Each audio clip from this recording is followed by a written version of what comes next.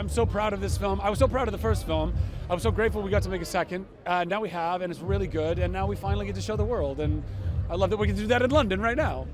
It's so refreshing to see a superhero, I think, who actually wants to go out and save the world, rather than begrudgingly get up and put their suit on and be like, I gotta go do this again.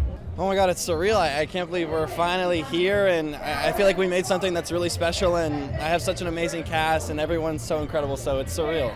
Well, I feel absolutely amazing, grand, and again, the second time around, coming back as the wizard, and of course, my champion mishandled the power, and then I had to come to save the day. The thing that makes Shazam so special is the heart that's at the center of the plot. The focus on family, as well as these fantastical plot lines that have to do with fantasy realms, but then you have these real world issues like imposter syndrome and all these things that kids really deal with, and the foster system and disabilities and bullying. It's a really amazing film, and I think this movie ups the ante with 3 powerful, hot goddesses, and it's really, really wonderful.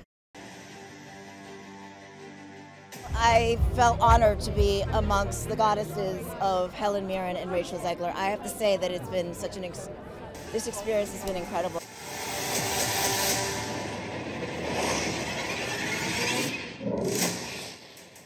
I am a Londoner born and bred, so it's fantastic to be here. I've never done a big Leicester Square opening before. I don't think that I can remember.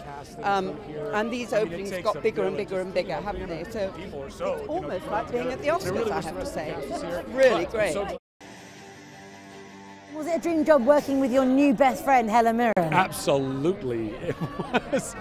She's just the coolest. As is Lucy Liu and Rachel Ziegler, our trifecta of awesome ladies that came in to play these goddesses. They were just so fantastic on screen and off.